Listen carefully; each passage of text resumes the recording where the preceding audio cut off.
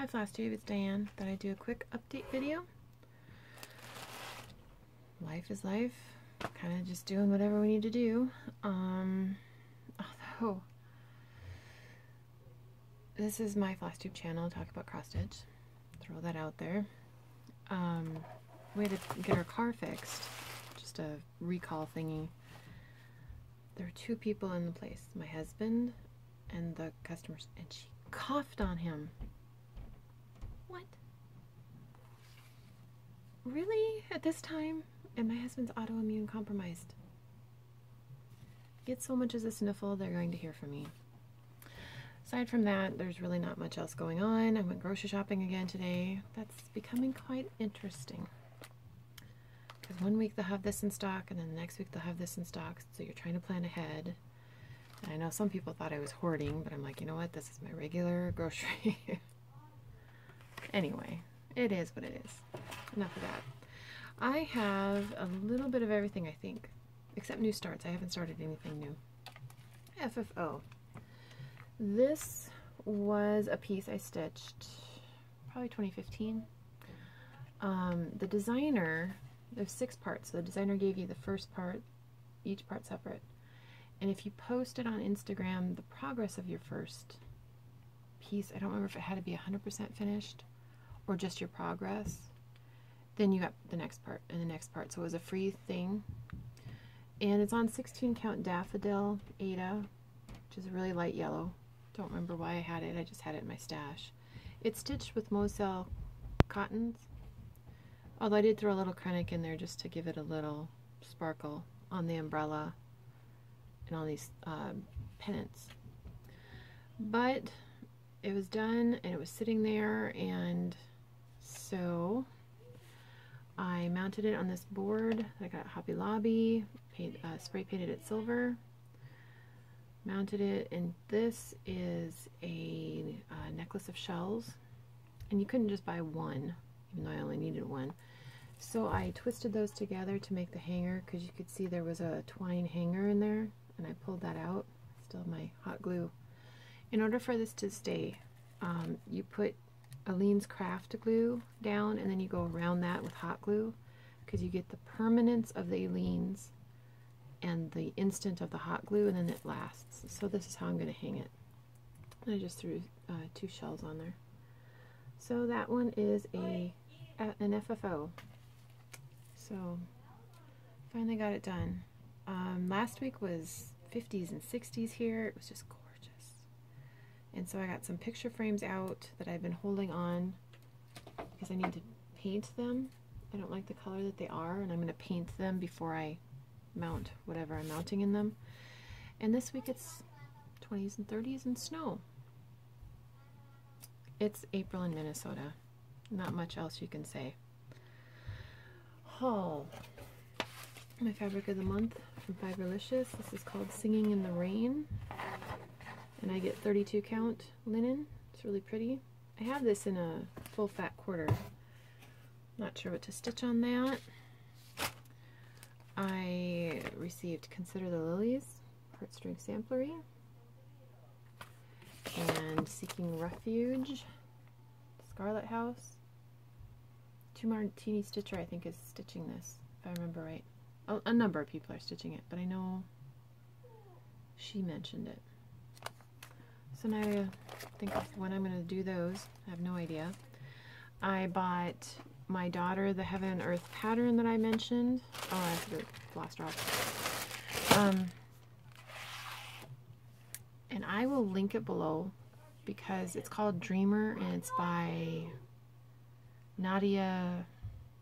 I don't know what the last name is. I believe it begins with an S. If you're interested in knowing what one she bought the regular size, regular amount of colors, and I had to order her a yard of fabric. So she got that yesterday, and we went through my DMC, her DMC, to figure out what we have, what we need. And one of the colors she needs 19 skeins. Yeah. And I thought I looked on Amazon. I don't think that's a cone. I don't think Joann's has it on cone. Okay, why does Joann's Floss website have only 35 DMC colors, and they're listed by color name and not number. There's over 430 colors of DMC. Anyway. Because I know that the Joann's nearest me does the curbside thing, and I could order and then just, but of course those aren't the numbers I need or colors I need, the ones that are listed on the website. I'm pretty sure I could call the store and they would do it for me, but I'll worry about it then. Finish. I have a finish, and I think I put the pattern away. I think I did. Zelda, Mirabilia, and here she is. This is 32 count Thornhaven, hand dyed by Stephanie. Isn't she pretty? And she's blingy. These are all beads through here, down here. Yeah. And these tassels over here on the cushions, beads, beads, beads, beads. Yep. Now, I did a video, I recorded a video, it's sitting on YouTube right now waiting for me to public release it, where I walk through my color conversion, because originally she's in pinks, I changed them to purples. And in the video, in the description box, there are 4 groups on, well, maybe 5, 4 or 5 groups on Facebook. It is my PDF of the colors I used for what is in the file section of those groups. Stitch Mania is one of them, Mira Mira on the Wall, Mira Madness, and Mira Nora Conversions. But I have it linked in that video's description box, which will be video number 114. This is video 113. I also, through that video, I literally walk through, okay, this is the original, this is what I used. This is the original, this is what I used, in case you don't have access to Facebook, and then you could pause the video and write it down. But PDF, it should be useful for any kind of word processing. So, she is done. And I also do some close-up looks at the stitching, so you can really see the bling, because it's not quite sparkly enough for the bling with this particular light.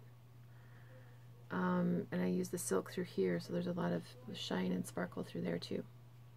So if you want to know more about her and my color conversion, watch that video. That's all that video is going to be about. So when she was done, or when she was almost done, I was trying to figure out what I should stitch next. I toyed with the idea of a new start, but I decided not to. So, there was a piece that was calling to me, and she was not originally on my 2020 list, but since she's a Mira, what I did is I just subbed her out for a Mira that was on my list. And so this is the one I've been stitching on the most recently. And then when she's done, I'll go with whatever calls to me at this point. On my list, I have 42 pieces I want to stitch on this year, and Zelda is number 4 that is finished. Zelda was started January 1st, 2020, and she's finished April 4th, I think. And it'll be easier just to show a picture. Venetian Opulence, Mirabilia. She was started January 1st, 2015. So I had all the arch done up here. I do not have the metallic in her hair or the feather done. She did not have back stitching. She has it now. I didn't have the fan quite done, but it's done now. And I had probably about that much of the skirt done. So that is what I'm working on, is the skirt. And what is this stitched on? This is stitched on 32 count. I think it's Jobelin. Jobelin. Water Lily is the color. And I'm using all the called for colors for this one. And I also have the called for beads when I get that far. Okay, let me try and get her so you guys can see her better. I think I need to just put a clip down each side. Hold please while I make an adjustment. There we go. There she is. So I've added all the back stitching. So now she has a face. She's a beautiful face. The only thing I changed is she had 3 fingers, and so I threw another line in there for 4. The fan is done, and I finished this ribbon here. So everything open, or these open spaces, except this part will be metallic. I just haven't been in the mood to put metallic in there. But there are open spots up here for beads, beads, beads, beads. She does not have as many beads as Zelda, but she's Amira, so she's got a lot of bling. This is where she's at. So I've been able to add more down here and really fill in a, excuse me, a lot of detail here. And so I just need to, this is as far over as her skirt goes, as far down. So I've got a lot, yeah, several thousand stitches there, because this is full coverage. And so she is getting done. It'd be nice to have her done by the end of the month. I don't know if that's going to be possible, but you never know. Yep. So a lot of color changes because there's a lot of purple here. This is a red, and then she's got purple, and then green, and this blue. I think I'm done with the blue, but purple, purple, and then all the gold at the bottom. So yeah, a lot of detail in her. So, and she's a good size. I mean, she's not wide, but she's very tall. So that's the one I've been stitching on the most, and just keep working forward on her. I wonder why she's laying so wonky. She looks a lot flatter when I'm stitching on her. Oh well, doesn't matter. But yeah, she's the one I've been stitching on the most, and I'm not sure what's calling to me to work on next. Maybe a new start? I don't know. I have several things kitted up,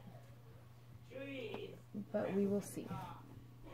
But that's really what I have for you today. I do want to say, if you are in the Stitch from Stash group, Stephanie has changed it for April, May, and June, that there are 3 ways you can participate. Because I brought up the fact that we want our brick and mortar LNSs to be open when this is all said and done, so maybe we can increase our budgets with that in mind. And what she decided to do is there are 3 options. 1, you can double your budget. That's what I'm choosing to do. So instead of $25 a month, I have $50 a month that I can spend. I don't have to, but I can. And then get finishes like Zelda and get credit. So it increases the amount you can spend if you choose to. Number 2 is you can kind of make a holiday with the idea in mind, not to go gangbusters, but the idea in mind that you would continue to support your LNS. You would continue to support the designers, the hand dyers, to keep our industry going. And 3 is you can just leave everything as it is if you're in the group. I don't think you can join now. You can join July 1st. It will be the next official sign-up thing if you're interested in the group. I'll link it below. Follow the rules. It's easy. And you have to realize there's no big pot of money. When I say I'm giving myself credit, I am giving myself credit. I am not, Stephanie's not writing me a check or anything like that. No. It's to motivate you. You're really competing against yourself. You're keeping yourself accountable, and that's always good. That's always good. We always need that accountability. But yeah, that's all I have. So it's a short and sweet video. Next video will be whenever. I still have a couple of things that I've ordered that haven't come in. But when they get here, they'll get here. And I'll just keep stitching. And you can follow me on Instagram, mondotstitches. You can follow me on, or my email is mondotstitches@gmail.com. Yeah, so that's all I have. I hope you're all doing well. We are doing well. Getting a little stir crazy, and honestly I think it's mostly because of the weather. My plan is I want to paint the walls of my house on the inside, and I thought, okay, now I can do it. And then the weather changed. It always does in Minnesota, always. But I don't do gardens because I really have a black thumb, and I never plant anything when I did gardens before Mother's Day because it's Minnesota. But hopefully you can enjoy the weather as it warms up here in the States, that you can, you know, air out the house, get the fresh air going. I'm a firm believer that that helps with any illness and just freshens everything up. Hopefully, it's supposed to be 60 this coming weekend. So hopefully this is the last of the 30s and 20s that we will see for a while here in Minnesota. But again, it's Minnesota. There's never a guarantee. So I'll let y'all go. I'll link some. So I linked the Heaven and Earth design pattern, and I bought myself the not the black dragon, the blue dragon. And I'll also link the group, and I will link some floss tubers I've been watching, in case you are interested in other floss tubers. It's up to you. But I'll let y'all go, and talk to you soon. Love to y'all. Bye.